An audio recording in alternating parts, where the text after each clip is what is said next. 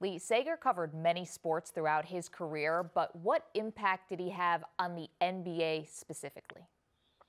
You know, Maggie, I don't know that he would have resonated quite as deeply if he hadn't made the transition to the NBA, if Turner hadn't found that home for him. Because early in his career, a lot of producers around the country at sort of TV stations, they were, the emphasis was on the anchors and the broadcasters sort of looking the same, sounding the same. And a lot of them actually didn't like Sager's act. They didn't like the colorful wardrobe and kind of, sort of that fun air that he brought to it. They wanted to make him more serious. They wanted to mute sort of his fashion statements.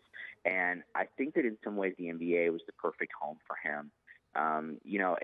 There's something about the league in terms of embracing people of difference, embracing sort of that kind of sort of personal statement that people like to make. And with Sager, obviously, it came across through the wardrobe, but I think there was more to it than that. And the NBA really became the perfect home for him. And I think he became one of those people where, I know I did a story about him in the spring, and players would say when you were interviewed by Craig Sager, you felt like you'd made it. You felt like you were really a part of the NBA, and he sort of became part of the fabric of the league in that way.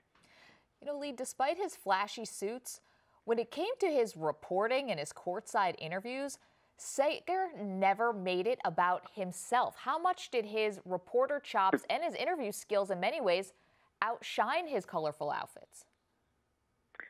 I don't know that they did at the time. I think people have now looked back and sort of appreciate that more. I think that he was known for a long time because of the clothes. That was what distinguished him.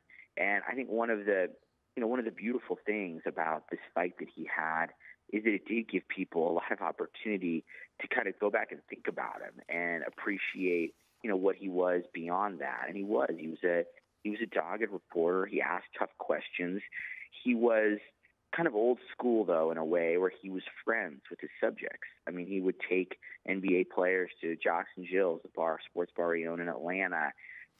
He would hang out with Dennis Rodman, and he was friends with these people. I spoke with him about that, where, he never viewed himself as the objective journalist. He viewed himself as a partner with the NBA, as TNT is a partner with the NBA.